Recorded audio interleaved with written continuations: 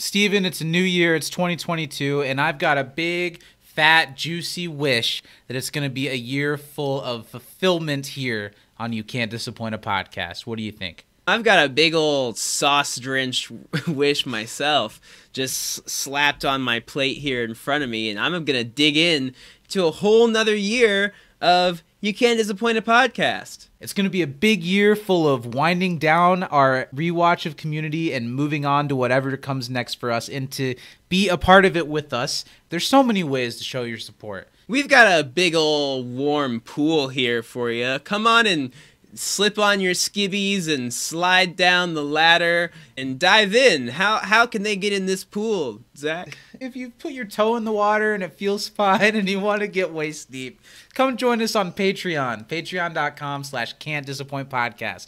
It's the way to support this show and to help us move it forward as we move into the future. It's also the way to get more of us every week with our live pre-show every week, You Can't Dis a Pre-Show, and all kinds of Patreon exclusive content coming all the time, Steven. We'd love for you to support us on Patreon, but you can also hang out with us free of charge over on Twitter at You Can't Dis a Pod.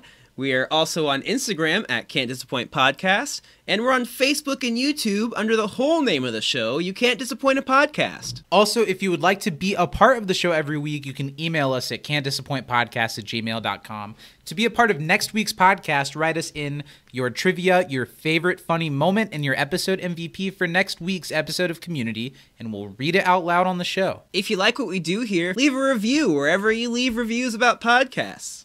Yeah, maybe like the Sharper Image product review site. Leave us a review there. There's like a box full of sticky notes at my post office. Write a review and leave it there. I hope you guys are jumping on board with us and you're ready to traverse 2022 with me and Steven. What do you say? Let's rip our way into another episode of You Can't Disappoint a Podcast. Cannonball! I'll put like a big splat. Yeah!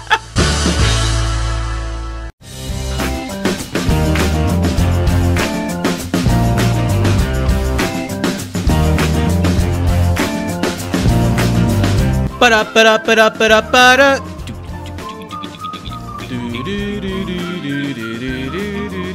Can you do you know all the stuff that the guy says? Yeah. All right. Get everybody getting his stuff together. Yeah. Okay, 3, Is there not 2, more to it 1, than let's that? jam. I think there's more to it than that. No? I don't think so. Let's get everybody in their stuff together. Well, whatever. All right. You can look that up 3, if you 2, want. 1. Welcome to You Let's Can't jam. Disappoint a Podcast, everyone. A special edition of the program. We're coming to you. Oh, I was wrong. Yeah, go ahead. You have the floor. You have the talking I think it's stick. time we blow this scene. That's what I missed. Get everybody in their stuff together. I knew there was something Okay, else. 3, 2, Who's 1, the let's real jam. fan now? Welcome, everybody. We're here in a special edition of the podcast this week because the month of March is kind of busy boy central. Steven's got a lot going on. I've got a trip. The day that this comes out, I'll be getting back from a trip that now is still a couple weeks in the future. This is a weird... We've been in this time loop before. We're in the time loop again, everybody. Steven's moving. That's exciting. Hi, everyone. I'm Zach. I'm Steven. Yeah, you're moving. That's exciting. This is the second time you've moved, or the third time you've moved since starting the podcast? Second? This will be the second move since starting the podcast. That's crazy. Now, you're, I think, lucky that you live in a room with a roommate where your stuff is pretty much just in your room, right? For the most part. That makes it a lot easier to move, I'm sure. Yeah, it does. I don't have to, like, go around and do, like, yeah. My stuff is confined to this space and pretty much this space, so. The first couple times that I moved, it was like put all my shit in trash bags and put it in the back of a truck and drag it around. Nice. And then now that I live with my partner, when we've moved, oh my God, it's miserable moving all the furniture, moving. I'm sure. And being like, having people that help for like a second and doing like the most of it, just the two of you all day. It's exhausting. But that has nothing to do with anything. Sorry if that makes you in a bad mood to move. I'll be fine. I think you'll be fine. Yeah. Yeah, and that's exciting. I'm really happy for you and Danny. Danny actually upped her patronage, so now she's gets to move in and live a beautiful life with Steven. Yeah, Baker, it's an exclusive I can't club. even afford it. Yeah, it's tough. Is it going to be hard for her when she realizes that there are other patrons in that tier and they'll be sharing the house as well? I mean, she knows what she signed up for. It's a service that's available to anyone that'll pay. Okay, so let's get into things. I want to start off this special edition of the program shouting up our $10 and up patrons over at patreon.com. Whomst without, there would be no Brokeback Bebop for you to preview today, which is what we're doing. So I want to shout out, and hopefully this is in the future. Hopefully all these people are still patrons when this comes out. But that is Danny M. Lugo, Mary Baker Budisa, Brian Thurman, Taylor Ace, and Planeswalker Prez. We love all those people very much. And we hope that a couple of you might get some incentive off of what we're showing you today to maybe hop on the Patreon. You get all kinds of stuff over there. We do You Can't Diss a Pre-Show every week before we record the podcast live, and that's always really fun, whether we're playing games or making Oscar predictions or doing like tier lists. It's always really fun. We've got early access to You Can't Disappoint a Podcast every week, and we have what we're previewing right now. We've got our Cowboy Bebop rewatch podcast, Brokeback Bebop, which is coming out on Saturdays.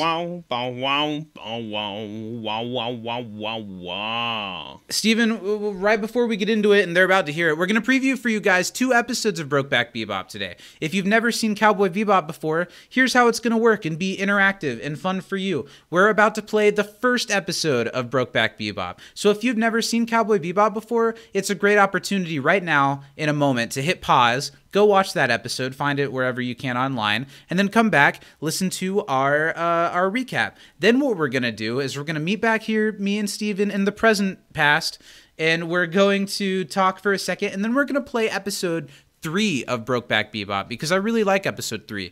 That's when we started getting a little bit more outrageous and funny. I might even have to censor it. So that's another reason to become a patron, because you can get the uncensored version, super uncensored on this show. That's the one where we got a little more wild, but not too wild. So I really like that episode. So what you're going to do, you watch episode 1, press pause, come back here, listen to episode 1, go ahead and watch episodes 2 and 3, come back here, listen to episode 3, and then go join the Patreon and listen to episode 2, listen to the uncensored versions of episode 3, and then 4 through where we're at now. Doesn't that sound great? Before we started, though, I want you to tell the people a little bit why Cowboy Bebop is such a special show to you and why we've chosen to do it as our second project. Okay, so I love Cowboy Bebop. It's like a sci-fi space western, right? That's how I describe it. It's about a space ragtag jazz. crew. It's a bit of a cosmic gumbo. Moves to the beat of jazz. But it's about 3, ragtag, not necessarily ne'er-do-wells, people who are kind of down on their luck. They're all finding their place in the world, and they work, various forms of togetherness, but they work together to catch bounties and try and make a quick buck out here in this wild expanse called space. It's got some good action, some good story, and an incredible soundtrack that, that alone is reason enough to watch the show. But if you need more of a pull, it's got a corgi, and I think you don't really need more than that. Well, let's give the people what we're here for. We're going to preview for you the first episode of Brokeback Bebop. Before we mentioned our patrons, because this is a Patreon thing, I'll just give a nice nod and hello to our community papa at Communities on Twitter today. What we're doing today doesn't really have much to do with community. It's just because I am a whiny anal little bitch, if I'm anything, and I will not let the feed go empty for a week. We have podcast friends. We had some on for a roundtable that will go away for months and bring their podcast back. No problem. The audience is still there. People still listen. Not me. We're doing this every goddamn week until we die. It's true. Or it's nothing.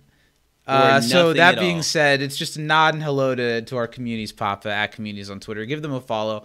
And let's do this. Let's listen to the first episode of Brokeback Bebop. Are you excited to share it with the people? I am. I'm so excited to just throw this out there on top of all you strangers. It's always nice to put things like this that we put work into out on a platform where people will actually listen to it, right? Yeah, so have fun. So here it is. Let's go. Fasten your space seatbelts and have a sip of tea. I meant to say have like a bowl of Let's just get out of here. Let's just do it. Bell peppers and beef. Oh, yeah, okay. Here's the first episode. What was the first one called? Asteroid Blues. Here's the first episode of Brokeback Bebop. It's Asteroid Blues. Let's go. We'll meet you back here in the middle.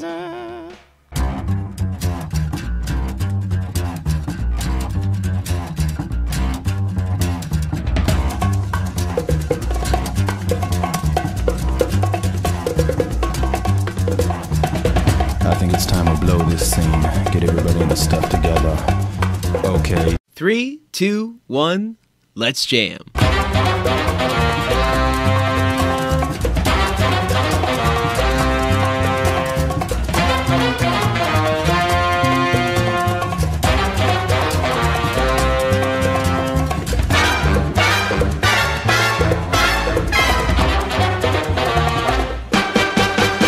Hello, everybody. Hello, patrons of You Can't Disappoint a Podcast, and welcome to the inaugural. How do you pronounce inaugural? Immigrant. Inaugural? To the immigrant. No, I'm not going to say that. Welcome to the inaugural edition of Brokeback Bebop. I can't believe that's what we're calling this. Bow wow, Yeah. I didn't think of a pun for my name, but I am Zach, but you know that already because you're a patron. Howdy, partner. I am Steven. And we're here to start this new venture where we're going to be going episode by episode all the way through the, I don't know, would you say that it's a cult classic or just a classic? It's a classic, Zach. The classic anime Cowboy Bebop. It transcends the genre. So why don't we kick it off, I guess. Steven, you know that I've never been much of an anime person, not just because I have anything against it, but just because I've always felt like I'm on the outside kind of looking into it. I never really clicked with it. I didn't watch it a ton as a kid, so it's just never been a part of my my media intake. Has it? But you're a huge anime guy. I'm a pretty big anime guy. Are we doing video for this? No. Okay. My room's covered in anime shit. But they probably know that if they're patrons. Oh yeah, if they're a patron, yeah.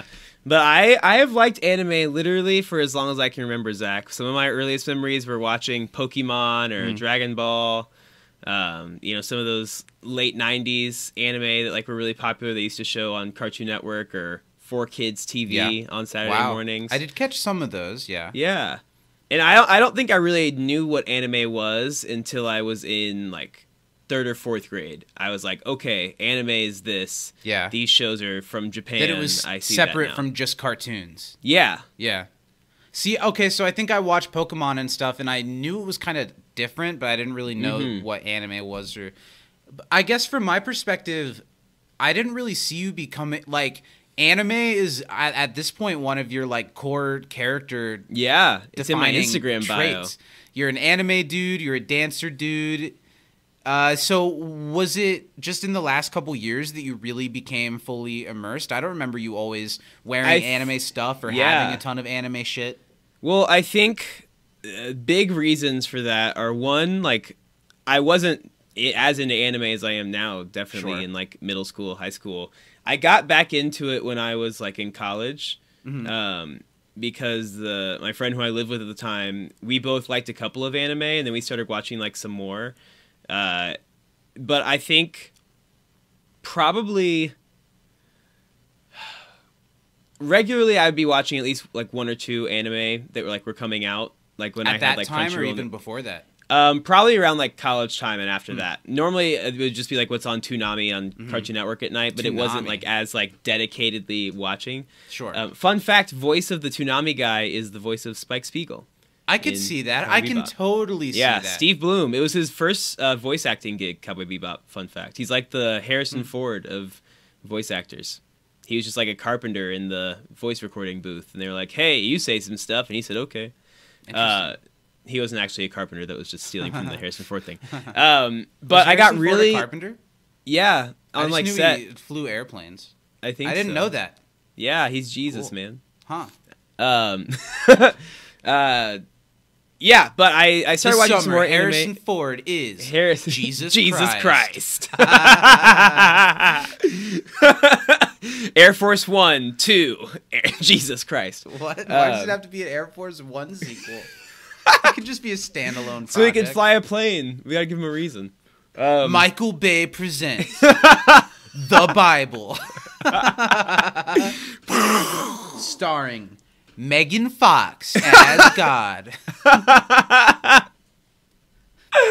But because God made us in their image, every person in the movie is also Megan Fox. I like that you use they, them Thank you. Pronouns for our Lord and Savior. Well, if we're running with the Megan thing.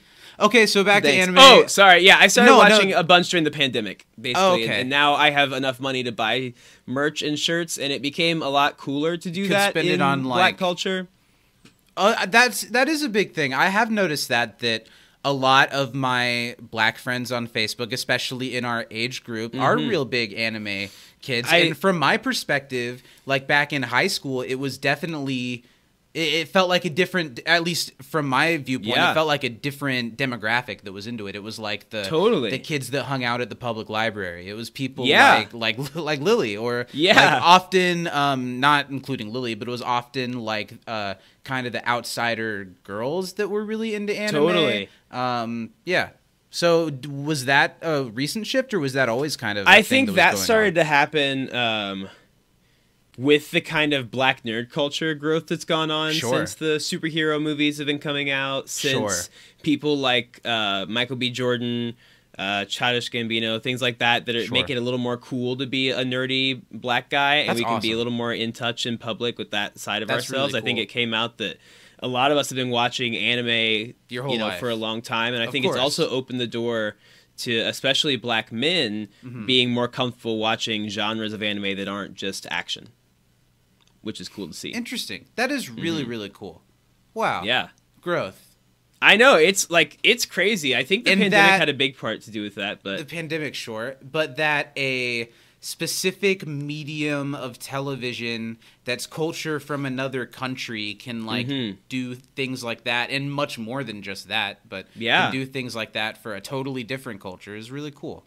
It's totally cool. So what are like the touchstones of anime for you? I know that you watch dozens and dozens of shows, but what are like the, I don't know, maybe the Mount Rushmore? What's like the Mount Rushmore of anime for you? So just to flex for a little bit, on like my anime list, which is kind of like TV Time I've told you about, and for anyone who doesn't know either of those, yeah. TV Time and My Anime List are great resources for tracking television that you're watching, sharing it with friends that you're watching it, commenting on it, seeing other people that are commenting on it. It's kind of like Letterboxd, kind of like a water cooler conversation. I can't speak for My Anime List, but do you like talk with other users of the site? You can. There's like discussion boards and all sorts of things. It has like a crazy big database of like, as soon as an anime is announced, it's there, and you can like put it in your plan to watch list. If you're a huge media consumer, TV Time and My Anime List are both really essential pieces of, because I watch so many TV shows and I'd have no idea what I was watching, like shows I watched that are on for 10 episodes and are off for like a year and a half. I would never know when they come back. Shows that I leave and come back to, I wouldn't remember where I was. It's really helpful. Well, and I like TV Time a lot because I love like stats, right? Oh my God, please sponsor us. But I love being able to track like what episode I'm on, like especially if I'm watching across like different mediums. This is a perfect ad read right here. Yeah, it's great. By us. Oh, but so little flex. I have completed 209 entries in My Anime List. Wow. So that's a lot of shows. Now some of those are like multiple seasons or categorized different because of different reasons, but it's like a lot of shows. My all-time favorite anime is Full Metal Alchemist Brotherhood. Okay. I have a tattoo. Now, is that... I know Full Metal Alchemist. Are there several series, and that's the so series Full Metal Alchemist was the show that came out first. Yeah. And it followed the manga story until a certain point when it caught up with the manga, and so there's an anime original kind of direction it goes on. Years later, they came out with Brotherhood with better animation, a lot of the same team behind it, but it was just better. And it follows the anime story more, so Brotherhood is the one that's pretty collectively viewed as better. Okay, cool. Yeah. It's great. So good. Awesome story. It's dark. It was probably one of the anime that made me get really, really, really into it at an older age. So I only watched it a couple years ago. And that's the all-timer. That's your all-timer. That's my all-time number one. Okay. Other like really popular ones, obviously, like Dragon Ball Z and stuff. But if you're looking for like a newer one to get into that's really good, I'd say Mob Psycho 100 is really cool. That one is like exciting. That one, like I watched alongside my brother, like from, even though we're not in the same place. It's really good because it's a really cool brother relationship. My Hero Academia is really popular. But if I were gonna make like a Mount Rushmore, so that'd be 4 that like. I'll try and do one from different genres. Okay. So I would say, for me personally, I'd do... Damn, it's damn near my top 5. Okay, so I would go Full Metal Alchemist Brotherhood, Mm-hmm. Neon Genesis Evangelion. Okay. I'm gonna do 5. Konosuba, which is Like It's Always Sunny if it were an anime. You mentioned that one to me. Okay. Yeah, that one's fantastic. For like a romantic comedy / slice of life, Kaguya-sama, Love is War is awesome. Okay. And if you want just like a drama that's like beautiful, Violet Evergarden. I'm rewatching it right now with Danny, and it's amazing. It's so beautiful. It's like, yeah, it really does a really good job of painting a lot of the issues that veterans have when they come home from like war, but also like how PTSD. Oh, you've described that to me recently. That does sound interesting. That one I would honestly put that up there. Well, then let's transition a little bit into the project that brings us to this new venture. How does Cowboy Bebop fit into your anime story? When did you first get turned on to it? So I had seen a couple episodes of Cowboy Bebop when I was like younger on like Adult Swim. I sure remember. Now, when I would put on Adult Swim, I was looking for like Family Guy, and a lot of times the anime and Cowboy Bebop, to an extent, even watching it now, they come off kind of slower paced. Yeah, so I think certainly. when I was a kid, I turned it off when it came on. But I definitely remember flipping through it and just for like a glimmer of a second being a little transfixed on it, even if I knew like it was above my consciousness at where I was at that point. Okay, go ahead. Yeah, and I didn't remember very much from it. I remembered Ein, I remembered Spike a little bit, and I remembered like the Faye, who's the female main character of the show, we haven't met yet. Little bit. Yeah, and like I remembered what they looked like, and I was familiar with it existing, but I decided. Early on in the pandemic, when I was just watching a bunch of anime that like either I didn't remember all the way or that I had wanted to watch, and that's one that I watched through. I think in like a few days, I got through all the episodes just watching them late at night, and I was just I was just like mystified. I loved it so much. The fact that you could have an action fight with like Bruce Lee choreography with like jazz going behind it, like that blew my mind that those things could like exist at the same time. And for me, who like studied jazz in school, and like that's always been like my thing when I was a trumpet player, it was like perfect for me, and I just loved it. I was obsessed with it. A lot of the same team behind this went on to make Samurai Champloo afterwards, which is samurai fights in hip hop, and they had like cool, just as good, in a lot of respects. Kind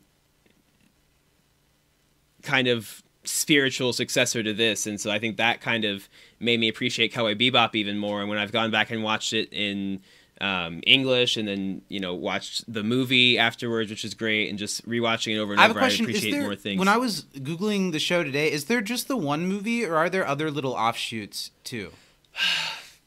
Because I would say canon. There's one movie. Because I'm thinking for prosperity's sake, we should probably cover just about all of it if we can. I would say the movie and the show are about it. Like, how did you say that? That there's just one movie, but there's more, right? I think there are like OVA or OVAs, which are like extra little things, like side stories. Okay, is what I'd call them. But it's really just like. They have like a holiday special, I think. That's fun. But that's like the only really thing I can think of. Yeah. Yeah, that'd be fun. I haven't seen it. The plan is to cover all of it, starting with the 26 episodes of the show. Yeah. There's the film, which maybe we'll split up into 2 podcasts or something. Mm-hmm. And we've got to at least take a look at the recent revival on Netflix that, from all accounts I've seen, was kind of a disaster. I think, because I didn't see all the episodes, but I saw the first few. I think there was some issues with the script, issues with the directing, issues with the performance of one actor in particular. Just all of it.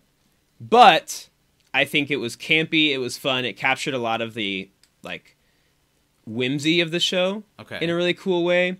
It was just super duper stylized, and that's really off-putting to a lot of people. Okay. I didn't hate it. But I don't think it's didn't watch all of it. I didn't finish it. You didn't get hooked enough to keep going. Correct. Yeah. Okay, so let's dive in. John Cho was great. What was? And the guy that John Cho. Oh yeah, was great I like John Cho as Spike. And even though he's a little bit older, but I mean Spike is supposed to be a little bit older in the show. Honestly, it's a little vague, at least so far. You know nothing, Zach. Have I you know. bathed in the suit? I know I don't know, but based off of like the look of the character, he doesn't exactly but look he's like not a super kid. young. Yeah. And the guy who plays Jet is a gorgeous, handsome man, and he did a great job. Well, let's Even talk though they made about Jet's it. character kind of Let's a joke. dive but it's into fine. this week's episode, the first episode of Cowboy Bebop. It's called Asteroid Blues, the first session of Cowboy Bebop. Yeah. should I say. Yeah, so all the It's called episodes Asteroid are Blues. broken down into sessions. So a little bit about the show, Zach. I don't know if you know the.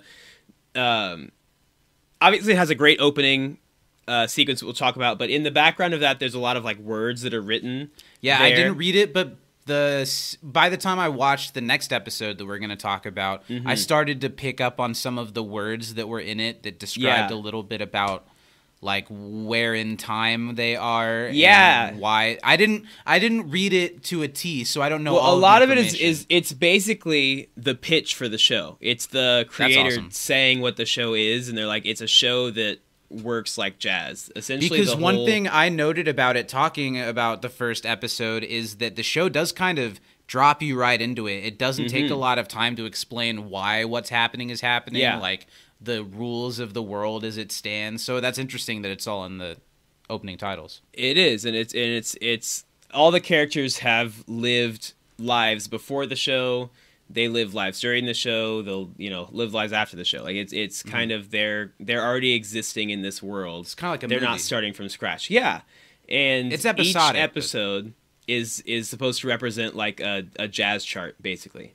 Right. So each episode is a different take on that chart. Because a jazz standard you can play 50 different ways, but it's still the same song. And so that's kind of the idea behind the show.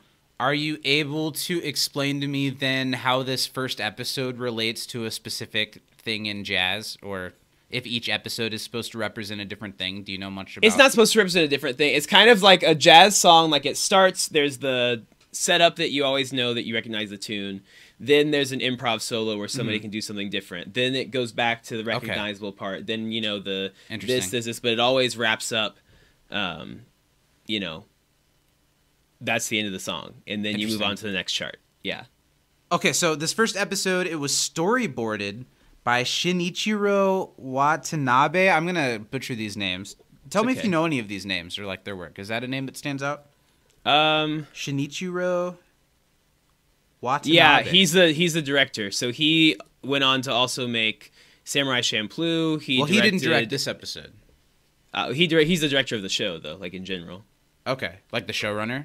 Yeah, and did a lot of the script. Well, this episode was directed by someone named Yoshiyuki Takei. Is that a name that you know? Not off the top of my head. Yeah, and it was written by who you've mentioned a little bit, who I believe is the creator. Is her name Kiko? Do you know how to say it? Keiko? This episode was written by Keiko Nobumoto. Yes. Is that the one creator? who just passed away. She did the script a lot for Bebop, Space Dandy, like Wolf's Rain, Tokyo Godfathers, which is a really popular movie.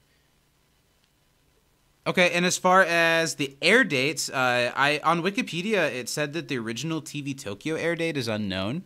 Mm-hmm. But the original, what's it called, Wow air date, it's another network in Japan, I believe, was October 24th, 1998.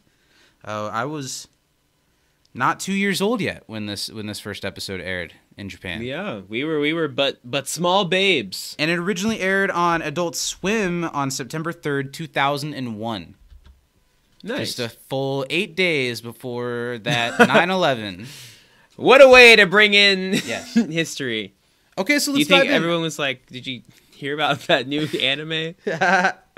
Maybe they were talking about it at the water cooler. Shit. So this first episode, let's dive in. We said we were going to do trivia for it. I was just watching the episode. I didn't write down any trivia. Did you? Okay, I have a couple questions for you. I meant to. I just was watching the episode. No, I had I one, didn't and then think I had about to it. just like remember something. For Okay, a second sure. one. Well, let's see if I can pick up what you're putting down. I doubt it. Okay, what did the shaman call Spike? What was his nickname? Something bird. Swimming bird. Swimming bird. Hell Yeah. Let's Okay. go, Zach. Okay. And how much was Asimov's bounty? Oh, was it 2.5 million, whatever the currency is? Wulongs. And is that a lot? Is that a little? That would be, so just equate wulongs to yen, which... How about to the dollars that I'm familiar with? Yeah, so then to get from yen to dollars, you basically just divide it by... Oh, now we're doing math. 100. So it would be like $250,000. That's a decent amount of money. Yeah.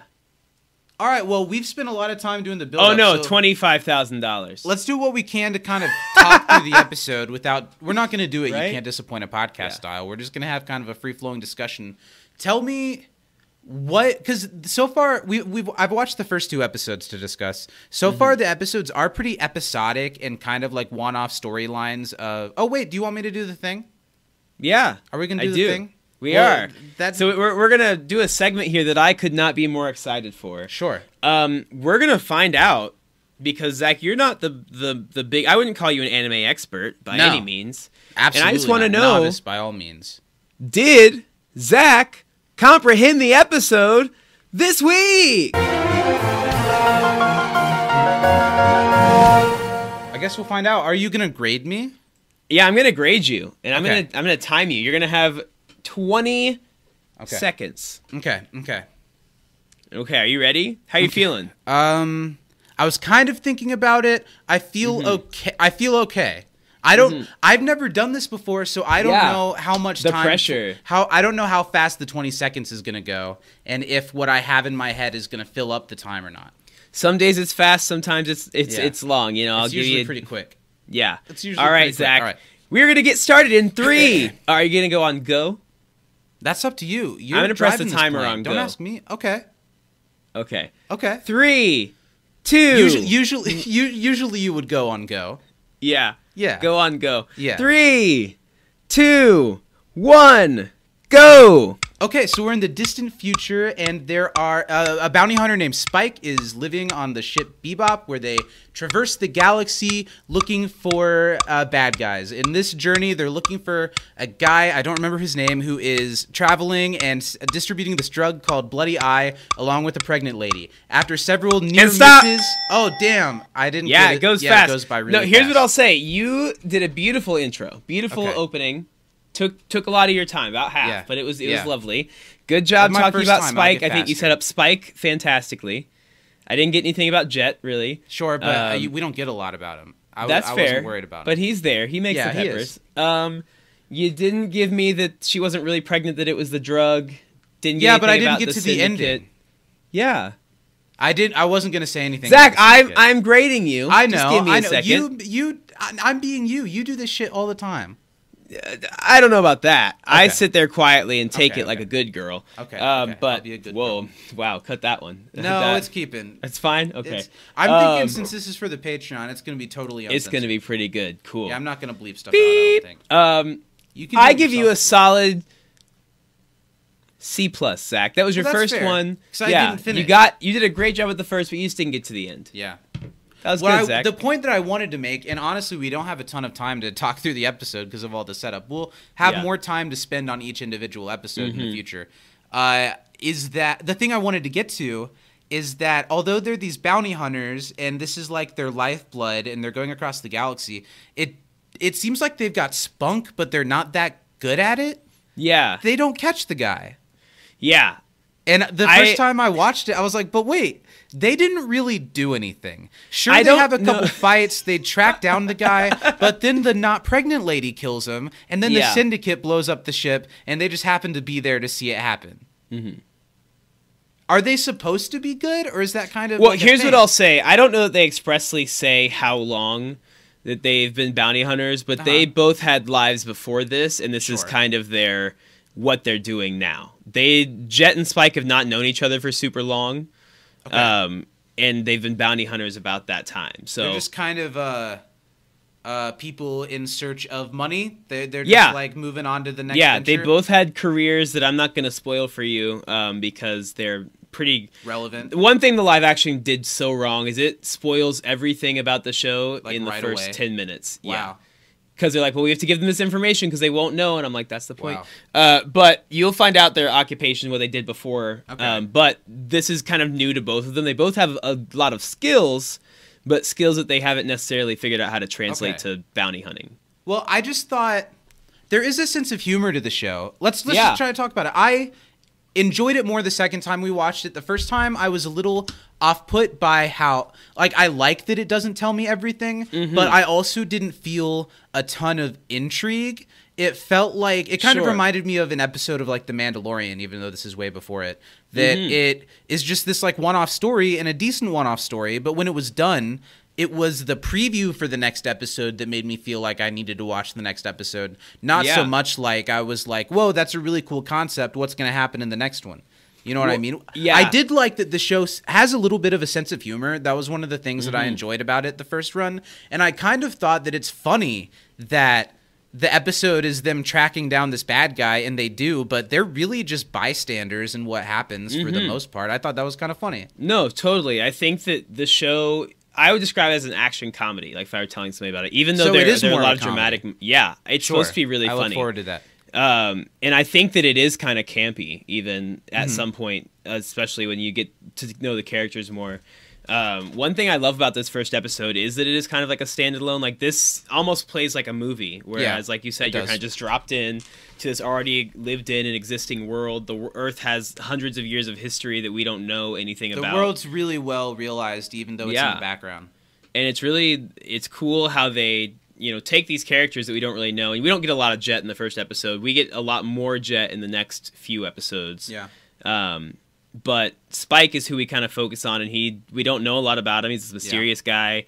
We know he can fight, and we know he like kind of sarcastic. is a bit smug. Yeah, and kind he of likes the food. He does like food. He's a hungry boy. Yeah, he wants some meat with those peppers. Yeah, don't we all? I want to talk about the drug that this episode presents. Okay, the bloody eye. Yeah, they're the chasing after this guy who is distributing this drug like all over the place. And he's trying to. Yeah, but it's like sought after, and it's really pure, and it takes a long time to make, and he's got like the stuff. Yeah, and he has all of it. Stole it from a crime syndicate he was a part of. He like betrayed and killed a bunch of them, and he took all the shit and left. Yeah, he stole it, left. He's this lady who's pretending to be pregnant to carry it all around. But I wanted to talk about the drug specifically because it seems like a nightmare. Yeah. They're like these little vials of liquid, and he points it towards his eye, and there's what looks like a needle. I thought he was going to poke the needle in his eye at first, but it spritzes the eye. Then his pupil, not just his pupil, his whole, like, not white part of his eye gets small, and then it all turns red, and then everything he sees is red, and he doesn't look like he's having a good time. No, it's not fun, but he is quite a killing machine when he's on it. He can dodge bullets and is that what it's supposed to do? Pinpoint it's accuracy. Supposed to make you more strong? Yeah, it's like a super soldier eye spray. I did like a couple of things that the episode, animation-wise, I really liked the shots. Even though the red eye was weird, I liked the shots where people were coming at him with the red eye. Yeah. That was pretty cool. The beginning of the episode, an animation moment I liked a lot was the raindrops dropping on the puddle. That's something I do want to bring up is the beginning of the episode. What was that? Is that just like kind of flash forward when it's the rose in the water? So that is a flashback. It's a flashback. Yeah, it's that's one of the things that you don't have to tell me what's going to happen. No. Yeah, but it happens less frequently than in the first episode normally, but it does happen every once in a while. Interesting. So it's just building intrigue of where the characters were before this. Yeah. Okay. Well, then I'm going to put the ball in your court. We'll go another 5 minutes or so. What are things from this first episode that you think need brought up? Things that, even though it's episodic, what are the things that that I need to have stick with me as we're going through the show? Highlight animation-wise for me is the fight choreography, specifically when they fight like around the tables and he's like in the poncho and stuff. That fight's really well done. That is kind of more so the style that the series continues with in the fights. I do like the first action sequence, the like shootout was silent. Yeah. And I was expecting just like shiny music. And I know that's going to be a lot of it, but it was cool that even in this first episode, that's not the only thing that they do. For a show that's known so much for its music, they really use silence well, and it's so cool. I think the ending of the episode is, it's cool. I was surprised by it the first time I watched it. I was when like, she kills him, they're when dead. the lady kills him. Yeah, because So let's talk about that lady character for a second. Is her? We don't learn a lot about her, but it does seem like she's kind of gotten dragged into this, into a relationship with this guy, and into the crime, and that her heart's not really in it. Maybe it was a money thing. It was. She was trying to get, because she comes from a poor. Another thing the show made weird, but the live action made weird, but she is supposed to come from like a poor background, and she wants to get to Mars with all this money they're going to make, and she can live a life of luxury there. She's always dreamed about going. She probably hasn't like traveled much because she's low income. Earth in this reality is not a super nice place if you're still there. Is that where we are in the episode? Are we on Earth? Yes, they're in Tijuana, Mexico. Oh, right. They did say that. Yeah. So sometimes they're on Earth, sometimes they're in other places. This takes place like I want to say 100 or 200 maybe years in the future, maybe less. I think about 100 years at the time. Yeah. Is it? I want to talk about that lady. Is it her conversation with Spike that they have that leads to her like having a change of heart? I think it was partially. She was thinking about what she said at that time, but I think that she was kind of on her way there anyway. Like she knew she wanted to get to Mars, but then when she saw that wasn't going to happen, she was like, "What's the point of this? Like I'm going to die anyway." She's just in it to get out of her situation. Yeah, and when she sees that she's not going to, it kind of becomes a suicide mission at the end. Yeah, absolutely. When she chooses to kill Azakov, is that his name? Asimov. I was close. That was you close. were. I'm not because they're like flying towards the edge of the place, so like the police are there at that point, and she's not gonna. She would rather die than just go to jail for this. But her choice to kill him, she already knows that they're both about to die, probably, right? Yeah, but he's also on that red eye stuff and has gotten out of situations where he killed a lot of people, so I think she figured she might as well just take him out and then assure that. So she'd rather die than stay with his crazy ass. Yeah. What else did I want to bring up? Or she was probably worried they'd get arrested, maybe. Spike's involvement there. What are they trying? They're just trying to catch him and bring him in for money. Spike's trying to catch Asimov and bring him in for money. The police were after them because they were having like a whole ass like shootout, and they were flying like towards the edge of the border, so they weren't like leaving the atmosphere in a legal way. That's one thing I had trouble with a little bit with just putting us all into it was the mentioning of the syndicate was very small. Yes, it was like I picked up on the backstory, but I didn't exactly know at first that that's what those guys were. Sure. And I also didn't pick up that people were police either. I wasn't exactly sure who was what that was chasing after him.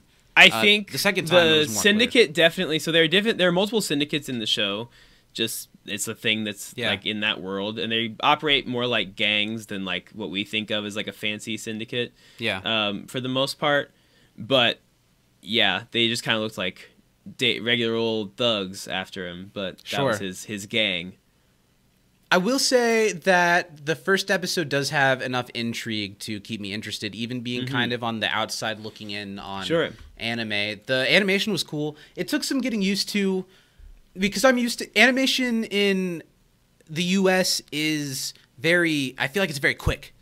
Yeah, it is. And the animation takes its time. The pacing of the story feels a little slower, but that's not to its own fault. It's just the way that I'm predisposed to animation being bright and colorful and loud and bam, bam. Comparatively, the colors are a lot less bright. Yeah, which I like, but it takes some getting used to. Especially this kind of anime. The 90s, especially the mid-90s, mid to late, like put out a lot of shows that were colored like this. They were a little bit darker. They're not for like a young audience at all. I think that's part of the reason. Like they are another more for reason adults. why I might have been transfixed but turned off from it when I was a kid flipping past it. Totally. Or why you like recognize bits and pieces of it but didn't quite sit down to watch it all the time. Absolutely. Whereas like Dragon Ball, where he's in a bright orange suit with a monkey tail doing like laser beams like that, I'm like, sure. Or like colorful, cute animal characters that fight each other. Exactly. Well, how should we wrap this thing up? What are some final thoughts on this episode? Do you feel like the show gets a lot better as it goes on, or do you feel like the show shows up fully realized? I don't think there are any bad episodes of this show. I think there's a couple episodes that are not my favorites, but everyone kind of has their own. And where would you put the first episode? This is in the lower half. Okay. But not because I don't enjoy it. I just like others a lot more. Just because it gets better.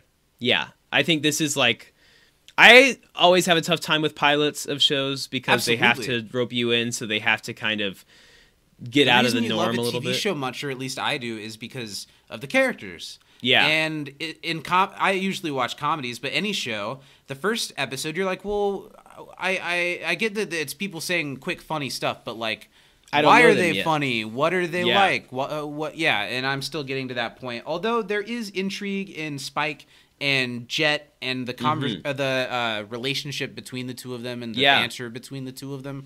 But the cast feels very small. I know we haven't met several of the main characters still, and even after next week's episode, we haven't met all of the main characters yet. So which almost makes me sad because there's only 26 episodes. I know. It's really... I like that it's taking its time, but it's not like the first couple episodes of a 100-episode series. It's a decent percentage of the story. Mm-hmm. Well, anyway, let's wrap this up. We're not going to do an MVP-like community. What are we going to do, Steven? Well, why don't we say who the... do we want to call them our first mate? Our third mate? The ball's in your court. We can call it whatever you want, Daddy. Let's... Who's our baby carnita today? Oh, God. Who put the pork in our carnita? Okay, so I guess it is kind of an MVP. I don't know if that carnita is the best way to describe it. I like what you said earlier. We're talking about our captain of the week or something. Our captain of the Bebop. Yeah, sure. Who gets to sit in the captain's chair this week? I think for me, off of this first episode, the captain chair is going to be split 3 or 4 ways between the old guys who are sitting around three-way in the tie bar. for the old men. I will spoil this for you, Zach. They Continue stick to show around. up. Yeah, Cool. they're always in the background. They and were they're always funny, so have funny. this good cantankerous old guy demeanor between each other, and they look up. Yeah, They're like, well, their they said bodies are crooked and they worked hard to dig that gate Yeah. to plow those fields. yeah. Yeah, That's they're it. hilarious. We did it. What was that yours too? Because the old guys. Absolutely. Yeah, they were funny. They were a good. Like, it'd be easy to give it to Spike because he's the main character, but those were the other characters that kind of stood out to me as being funny. They get to sit in the captain's chair, Cool. all Well, stacked on top of each other. This was a first episode, so it was really heavy-handed. We didn't quite get to touch on everything, but I like what we did touch on, and I really like to touch on what we touched on. Heyo. And next week, we'll dive right into episode 2 at the top of the show, so we'll real go in depth with it. Talking about some corgis. Corgi butts. There's also an afro in this episode. That's true, there is.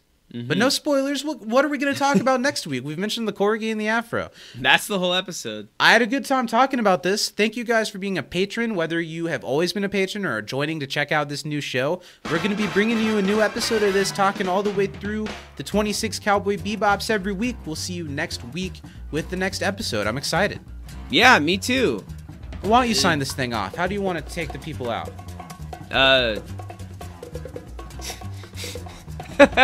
Oh, I can't say that one yet. What? See ya, space cowgirl. Well,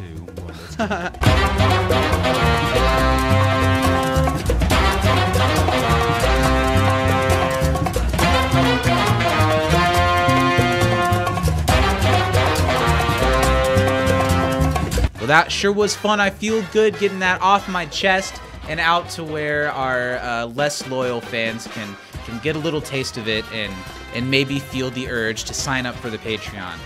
You've just heard episode 1 of Brokeback Bebop. You're about to hear episode 3. So if you're playing along at home and you need to pause here, go watch episodes 2 and 3 of Cowboy Bebop for the first time. Go ahead and do that. And also, it's a great little opportunity to pull out that piggy bank, count your nickels and bottle caps, and trade in those bazooka bubble gum wrappers for spare change to sign up for our Patreon over at patreon.com/can'tdisappointpodcast. Steven, what do you, in your personal opinion, think is the best thing that we do on Patreon? Is it Brokeback Bebop or is it the pre-show? I'm really partial to Brokeback Bebop, but I also think it's very entertaining to watch us play Bombs or Overcooked and with our respective issues in each game that we all bring to the table. And I think it's fun to watch our growth, to watch our journey of chefs or bomb diffusers, and I think, those are the 2 jobs that you have in those games. Well,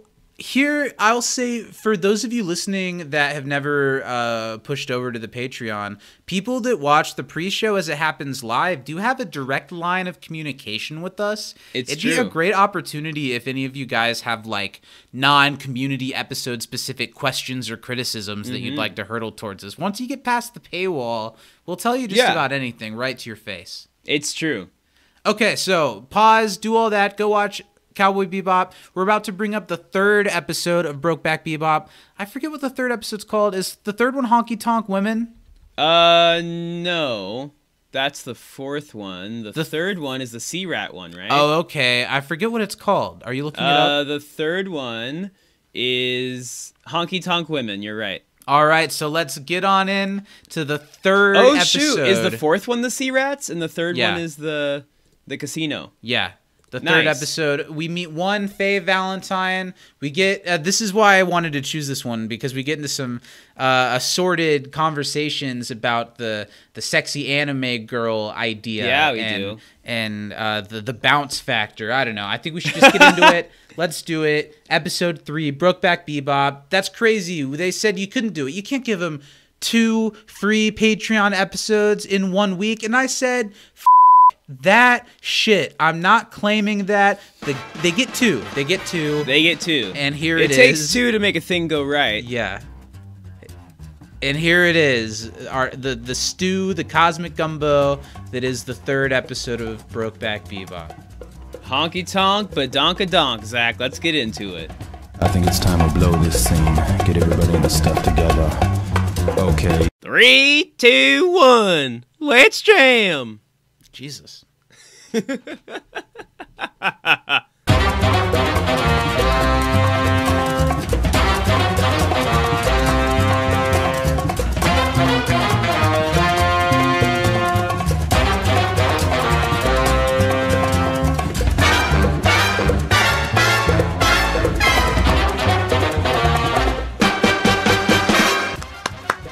Come on, big money. Mama needs a new pair of undies. Oh yeah, new slippies on my toes. Come on, big money, no whammies. Hi everybody, welcome to Brokeback Bebop. I almost said You Can't Disappoint a Podcast. Nice. It's brought to you by You Can't Disappoint a Podcast on Patreon, so thank you for being a patron and being here to go through the world of Cowboy Bebop with us. We're back for a third episode, everyone. I'm Zach.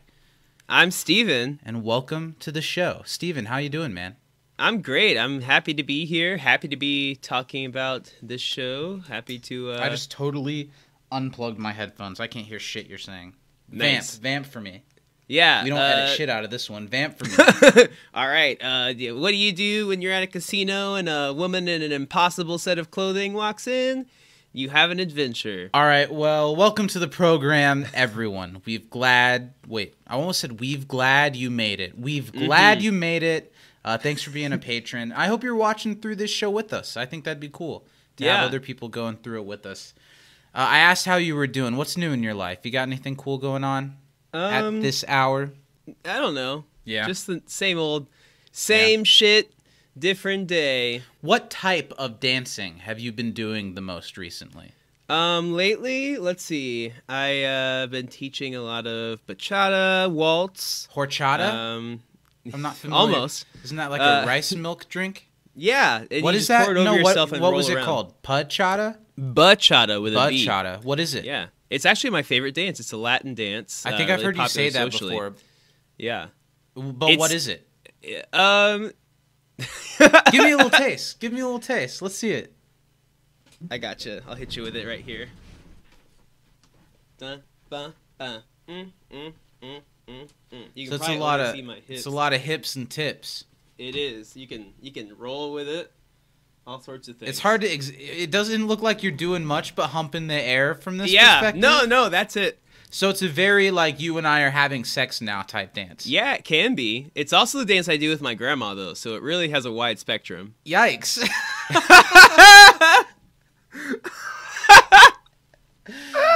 Oh man. You know what, Steven? That's a perfect segue. You know what I had the thought the other day? I know I am often our banter back and forth is quite rude, but I feel like it's time for me to throw some kudos and admiration your way. Wow. I am very thankful for what we have built with this little thing here together. And Yeah. I'm very grateful and don't think that I don't notice all that you bring to it. You bring a lot to it. And I'm still glad all the time that I get to do this with you. And even Wow, though buddy. we totally, especially now, like a year and a half in, we totally like go through the motions kind of. We totally like, I think we jab at each other a little bit more than we might have when we started. But none of that Sure. shit matters. I love doing this and I love doing it with you. Yeah, it's so much fun. I love it, buddy. Thank Yay. you for all that you do for the show as well. Thanks. We would have never secured That's that what I was. loan with That's my what I was black ass. milking for. Could you take that a little further? What else? Could you? Yeah, that what was- exactly do you like that this- I do? Yeah, what exactly about me? Tell me I'm special. That was all for you to say good stuff about me. Let's move Sure. into what we're talking about. Before we get into the episode, I want to bring up the concept of casinos and gambling for a moment. We're men of 24 and 25, so being able to go to a casino is something new for us. I still have never stepped foot in a casino. Have you been to a casino? I have. Whenever I compete in Vegas, the competition I guess is held that's true. at I a knew that. casino. So I've been to a lot of the Vegas casinos. I went Like, more what are last some of the time. biggest ones? Some of the big ones that you went to? I might know The by name. Bellagio. That's I've said it's exactly the what I fountain. was thinking. That's Bellagio is the first I love name the that came to fountain. mind. The fountain in the Bellagio is like my Describe favorite the thing in all fountain of for Las me. Vegas. I'm sure I've seen it in movies. It's like the really huge one that they play at the end of like Ocean's 11 always with like the Okay. whole like fountain show, and they always Sure, play a song sure. with it, and then they like time it like to the song. It's really cool. I cried the first time I saw it. It was beautiful. I'm pretty sure it was f***ing My Heart Will Go On was playing, and it really got me. That's okay. I didn't do it on our trip, but for the life of me, and I never know why, every time that Lily and I have gone to like Universal or Disney World or something, as we're leaving, I like get a little misty-eyed the last day. Not in like a I want to stay kind of way, but I'm just like taking it all in like the last moments, and I get like a little misty-eyed. I don't know why. cried It's during the stupid. Avatar ride. Oh, sure. I get that. I don't know if I think you told me that. I definitely didn't see you cry. Yeah, I literally cried. I was like, I'm there. yeah. Well, back to casinos. Tell me, Casinos. like, So what do you Bellagio's do? really cool. Do I you- stayed at Caesars, which was really cool. Well, I want to ask because I know that you're a media guy as much as I am, Mm-hmm. and in Vegas and casinos in general because they kind of give you that vibe of Vegas, but Vegas especially. Do you go in like I don't know, like a character like Spike does in where you feel like the center of it, and you're like, I've got to go do roulette, and I've got to do like the table games. Here's what I'll say. Vegas is expensive if you want to play table games. Yeah. I have played one.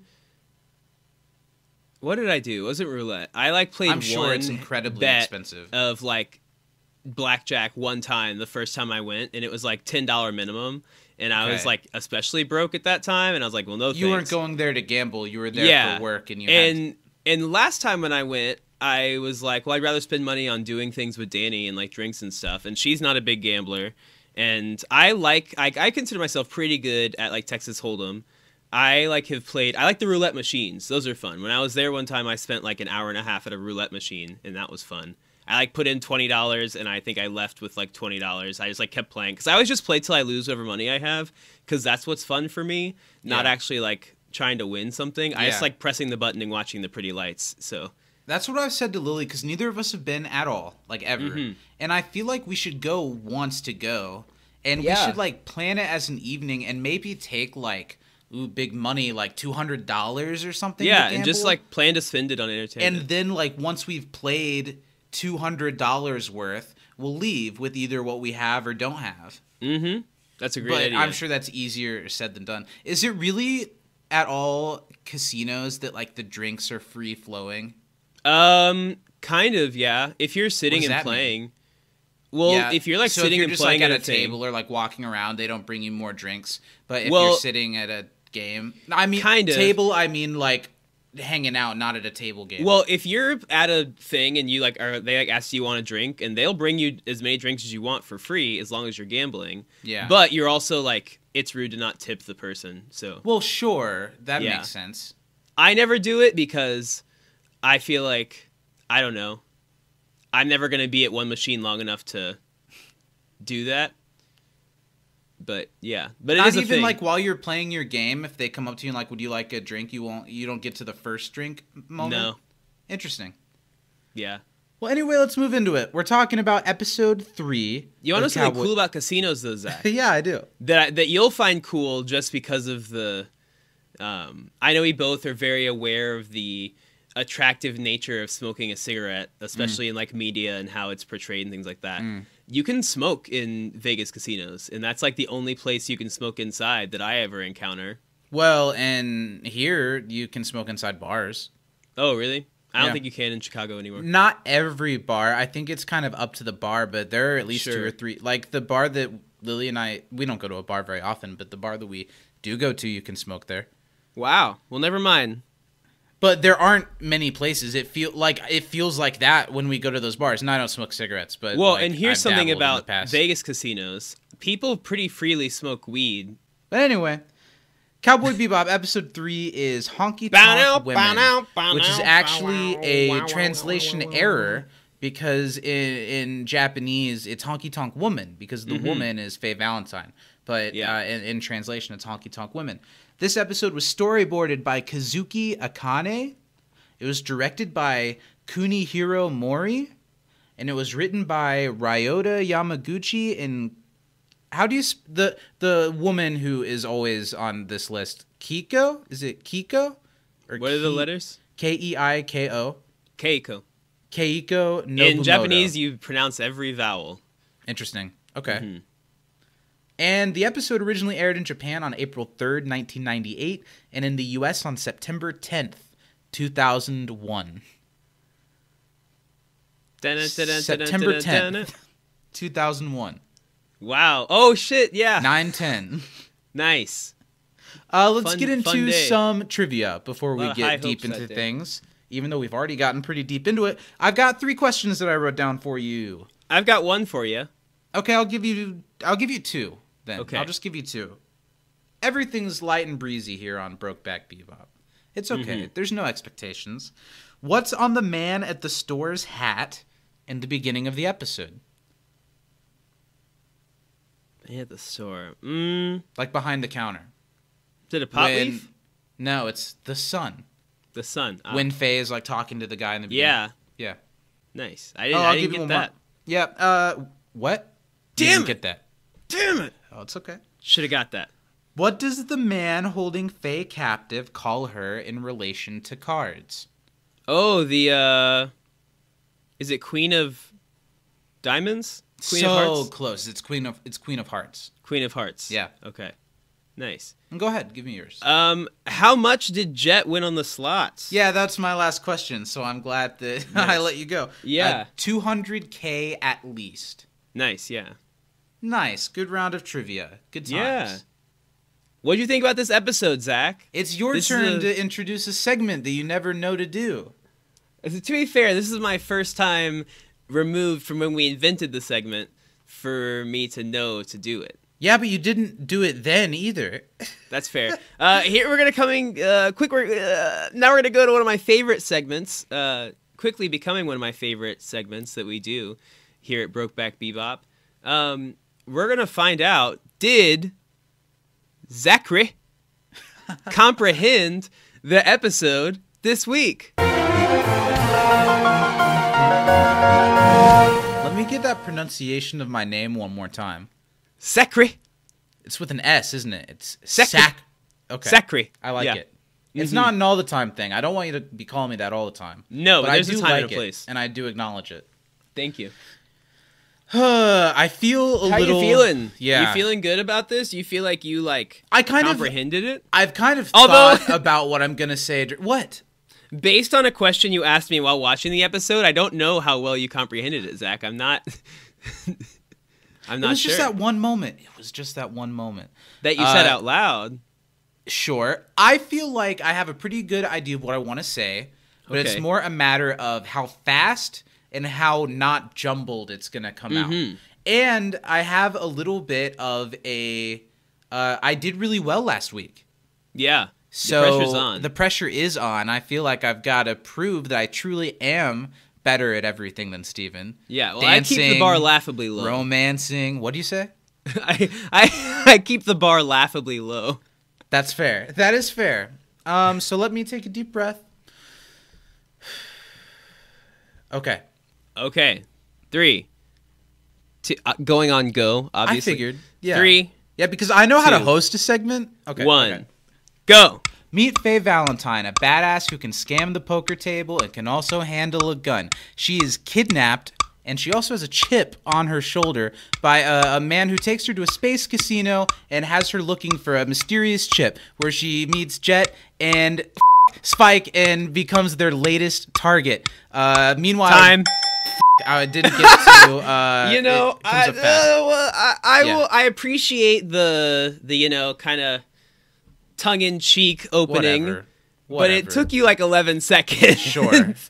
And, you got some good stuff about Faye. Yeah. I didn't really get much about Jet and Spike being in the that's casino literally or what I was going to say next, and I took too long. Didn't get anything about the double cross. That's fair. Yeah. I think if I were just judging the first third of the episode, Sure. you would have done great, Zach. Yeah, but I didn't. I'm going to have to give that one. The opening was good, but you missed like most of the episode. Of it, sure. That's why I said it's got to come out fast and not jumbled, and it came out slow. I'm gonna and give little that jumbled. one a C-, Zach. That's okay. Mm-hmm. I don't feel discouraged because I knew No. what I was gonna say. Yeah. If I had gotten it all out, it would have been better. Sure. So I feel fine. Well, good. I feel good. You know what, That's Steven? okay. What did you think of the episode this week? I love this episode. Honky Tonk I Woman. am a pretty big fan of any time we get to see the characters all together, because that's not an every episode thing. They live their own lives. They have their own lives before the Bebop. They aren't always working in tandem. They usually end up together. The first time that, especially Jet, was a little bit more a part of the main events, which I liked. Totally. I think I really like Jet in this episode. Also, that goddamn suit that he has on is too fresh to death. I think it's always cool to see characters in different clothes. Yeah. And Which I think is tough on the especially animators. It is very tough. So I appreciate the different outfits. We get to see some different stuff for Faye eventually, which is cool. Speaking of Faye's outfit, it is like humanly impossible. So Danny and I did like a Cowboy Bebop routine. Not like last year. And did you consider dressing similar to the characters? We did. And she was like, "There's no way." We were looking at costumes. Well, we did do it. We did dress similar. I have to go back and say I've seen the routine, but with no knowledge of Cowboy Bebop. Yeah, and I kind of wore like a spike shirt. I was gonna do like the jacket and everything, but it was too hot. I missed you saying. What did she wear? She wore like a yellow like romper. Oh yeah, I remember. But it's kind of hard to like have anything hold itself together the way that hers does. I've seen cosplayers do it, but it's like it's hard to do that kind of dance and wear an outfit that only covers your nipples. Yeah, I get it. But really cool costume design. I think Faye is interesting because she checks a lot of the like stereotypical anime girl boxes, and she's like, okay, she's attractive, she's super great shape, but she also is a little more real because Faye isn't this like perfect hot character. She's heavily flawed in a lot of ways, which makes her kind of cool. But here's what I'd like to say. I think I am pretty uncomfortable with the sexualization of cartoons. Not to the point where I'm like put off by it. And this show doesn't do it as heavy-handed as some others. And I'm not saying like when cartoon characters have sex it really turns me off. But like when cartoon characters are supposed to be sexy, I think it makes me uncomfortable. However, there are enough other things about Faye that I find her pretty interesting. That she's got this chip on her shoulder, both like I don't know. I heard it in your review, Zach. No, but did you notice how I said chip, like a poker chip? Oh, yeah. There's a moment when she's like wherever in the casino she's being like handcuffed by the one dude. It's just like a look on her face that I feel like says a lot of her just being like. We see in the beginning that she's such a badass and that she can get out of any jam, but here she is, this like kind of damsel in distress against her will that like is really feeling unhappy with what she's put into. I did like the character more than I expected to going into the episode. Zach, I didn't know you had this aversion to your deep down feelings for 2D women. I just feel like it's I don't know, it's just not real, and it's weird to because like, what do you picture having sex with it? It's not real. It's a drawing. You know what, Zach? I think we're done here. And this brings up a question that I did want to ask you. We've talked about our Blast. Drug usage on this week's episode of Brokeback Bebop, so I'm just gonna lay it on you straight, okay? Mm-hmm. Have you ever into a cartoon character? Absolutely. Oh, Zach. no. Zach, I have an actual hentai within arm's reach. I figured that was going to be the answer, but I was so not ready for the confidence behind that. Right next to my computer, where I do so all my work. So now you're telling me you've masturbated to that action figure? No. I'm not into that. I think that'd be a little weird because it's too close in proximity. It's too real. Also, it's 3D, which loses all the effect for me. 2D or nothing. I don't think I'm especially. I don't know. I'm not here to kink shame anybody. I think whatever you're into is whatever you're into, and that's cool. It's just a personal thing. I Sure. have a gap with it, and it makes me a little uncomfy. Sure. What else can we talk about? It's not something I do on a regular basis, I'll say. Steven, what are things you noticed from this week's episode that are things we should hold on to for future weeks? I think the music this week really, really stands out. The songs that they use all really are varied. We get a little bit more like traditional jazz. It's kind of alluded to when Jet references Charlie Parker early in the episode, so he has a dream about Charlie Parker. I know who quoting. Charlie I don't Parker know who is. the guy is that he's talking about, but you know who Charlie Parker is? Gaucho was the other name, maybe. No, or is that later? That's later. Gaucho is Romney for a bumpkin who doesn't know which way is up. Yeah, I didn't know that word. I should have made that a trivia question. Charlie Parker. But that would Charlie be Parker. unfair. Birdman. Well, one of my favorite bands... never watched My Big Fat Greek Wedding, or My Big Fat Gypsy Wedding on TLC. I sure didn't. One of my favorite bands as of late, Sparks, has a really good song called When I Kiss You, I Hear Charlie Parker Playing. Nice. Mm-hmm. I like Charlie Parker. I like a lot of the songs that were written inspired by Charlie Parker, more than I probably like a lot of Charlie Parker's actual recordings himself. But he's one of the best saxophone players of all time. Now, in terms of like other things in the episode that I think are important. Yes. Oh, talking about the music. That's what I was doing. Yeah. So they kind of vary a lot. We've had a lot of the more kind of, funny enough, honky-tonk type of music with a lot of twang and harmonica used so far. So this is kind of getting into the more like actual bebop jazz music, which is really cool. The song that plays during the like big climactic fight scene is one of my favorites in like the whole series. I think that one's really good. Let's talk about that fight sequence for a second, since we're kind of having an amorphous conversation on it. I like and don't like different... and I never really said... I did like this episode quite a bit. I think the episode we talk about next week, I liked even more. And I might have liked this one... I might have liked last week's Iron Origin a hair better than this one. Mm-hmm. But I like that this episode starts to build a little bit of serialization for the show, where I'm a little bit more intrigued. Because in the end of the episode, my thought was, wait, obviously, I thought in the beginning this is the episode where Faye becomes a part of the group. And in the end, she gets away. So I was a little bit like, well, what's going to happen? This was the first episode of the show where I thought, what's going to happen? Because I know that she's a part of the group. I kind of like her character a little bit. And I want to see what happens next with her. But back to the fight sequence, I like and don't like some of the things that this episode does with the laws of space in the show. I like that this action sequence is different because instead of taking place on land or in ship, it's taking place like outside in outer space. But a couple of things I thought Spike's, I know it's Spike's spacesuit that he walks around in near the end of the episode. I feel like the rules of that are kind of silly. How? It's very clearly has an on-off gravity magnetization thing on his feet. Yeah, and I think that's silly. Steven's like, what? It's better than a f***ing tether that we use now. Yeah, but at least like I don't know. I just thought that was kind of silly. I'm sorry. I'm allowed to have opinions. Well, in what way is it silly, Zach? I'm missing the fact that he can be out in space. He's not wearing anything that like propels him. He just kind of Carrie Fisher Last Jedi like force goes near another surface. With that? That's the best part and then of all it goes, Star Wars, buddy. Boop, and now he can walk around outside in space, around on a spaceship just fine. Also, wait, I could be wrong. Now I'm just going on a tangent. I wasn't paying this close attention. They're having a fight on a ship outside in space.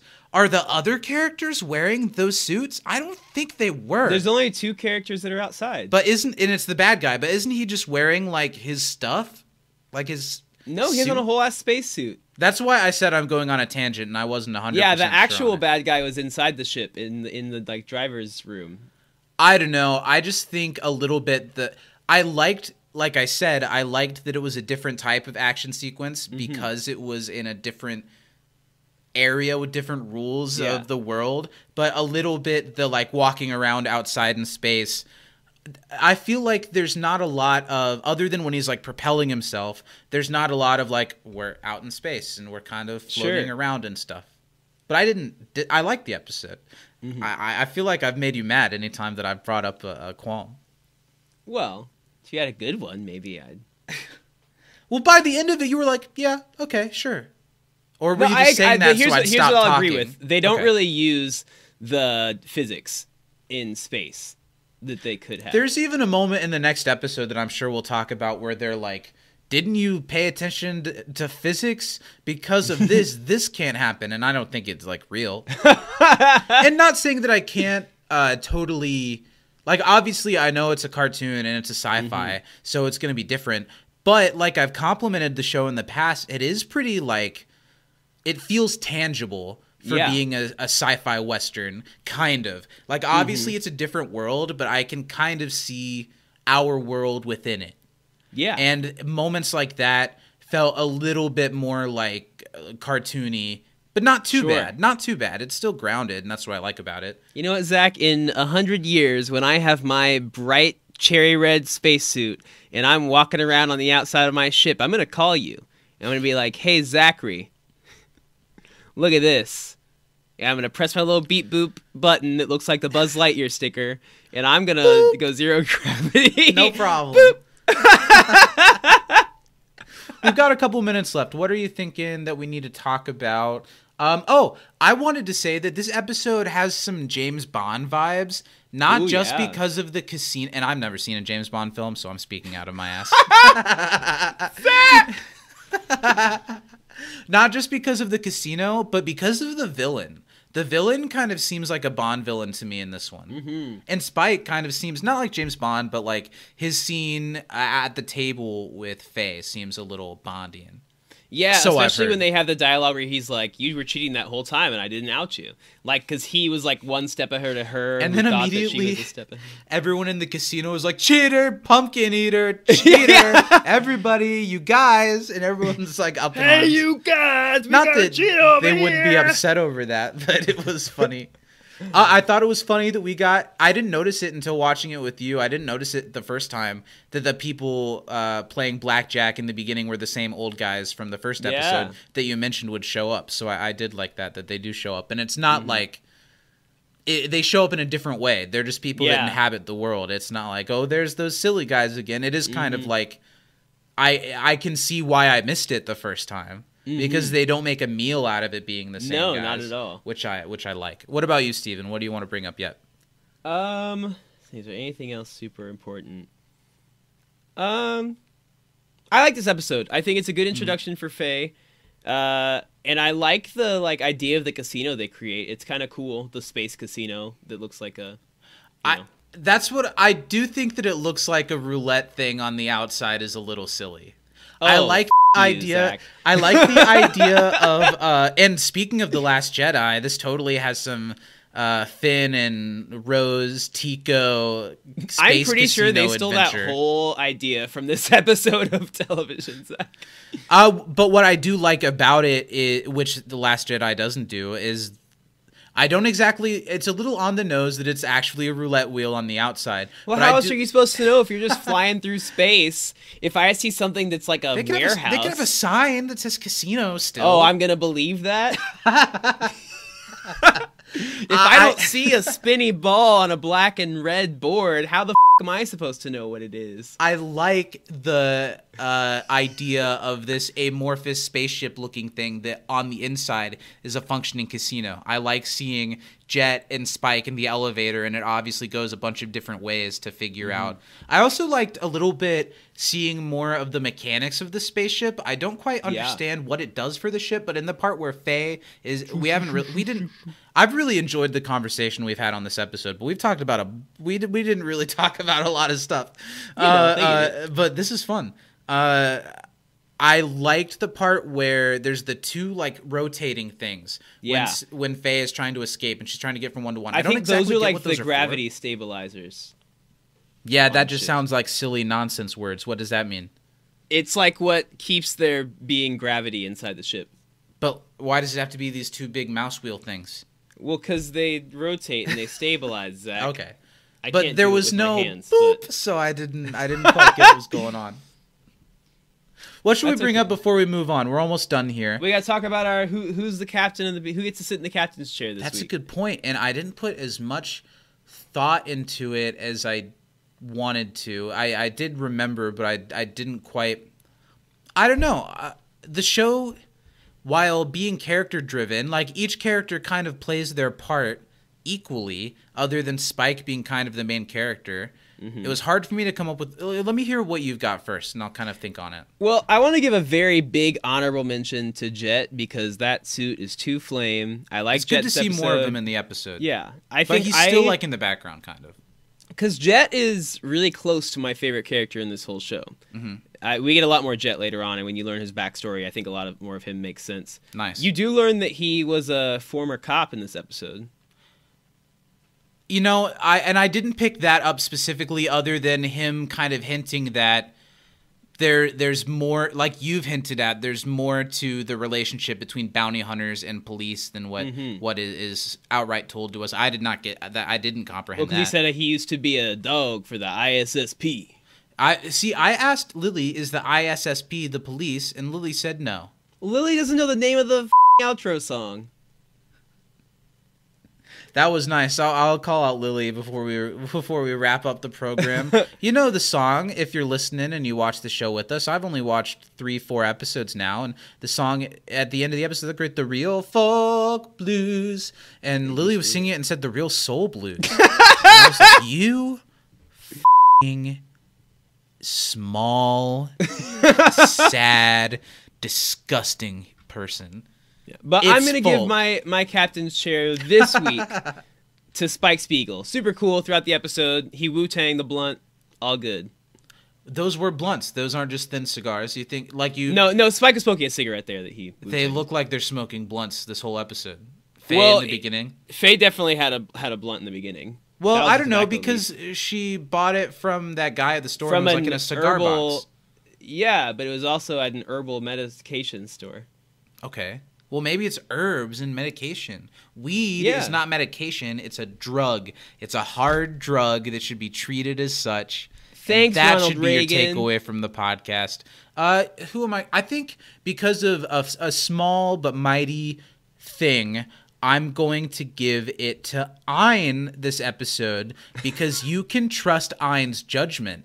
Ein isn't sure about Faye and makes it clear, and Ein, for an animated dog, I really do think the expression is great. I agree. And I do think this is an episode where everyone kind of plays their part, and I like to step away from giving it to the main character unless I'm really blown away by them. And so far, I've found Spike to be, like, not the most interesting of main characters, kind of. Sure, okay. But that's it. Anything you want to say to the patrons before we sign off this week?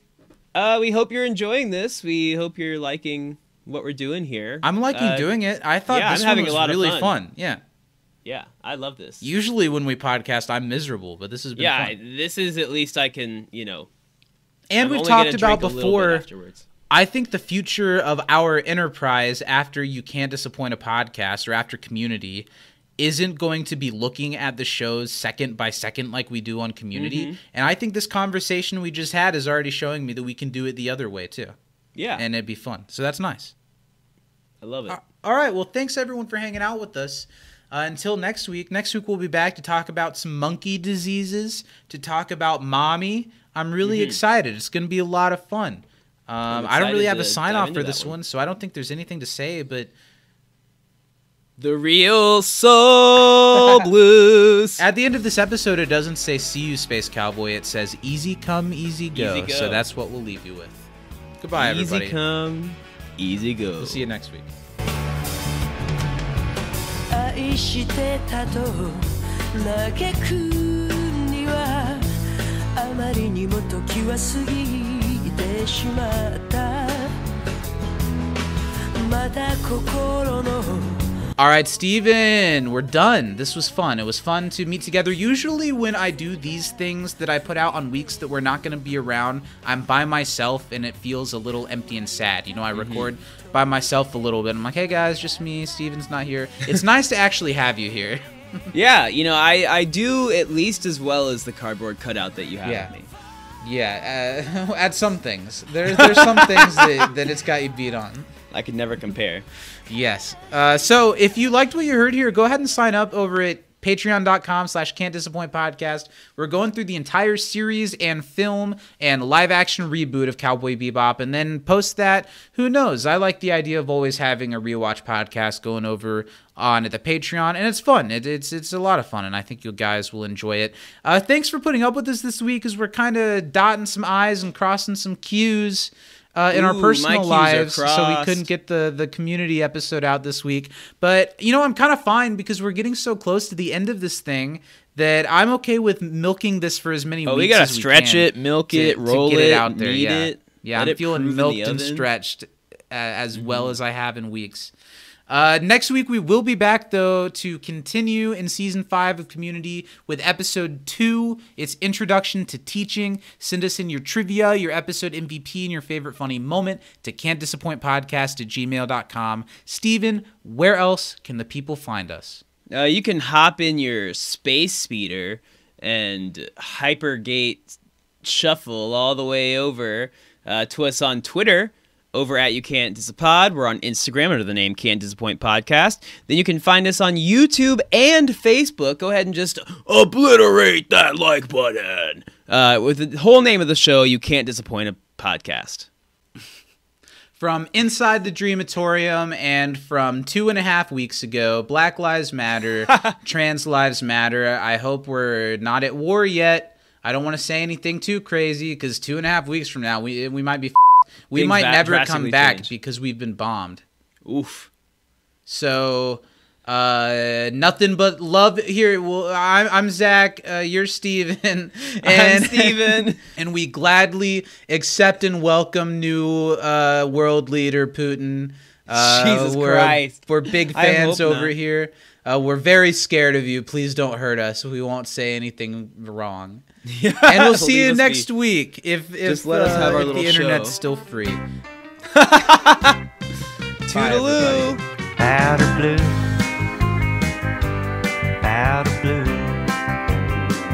What can you do? She's powder blue, powder blue, powder blue. What can you do?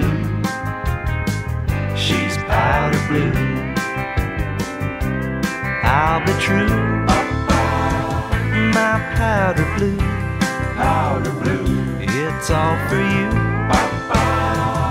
it's all for you. And you know it.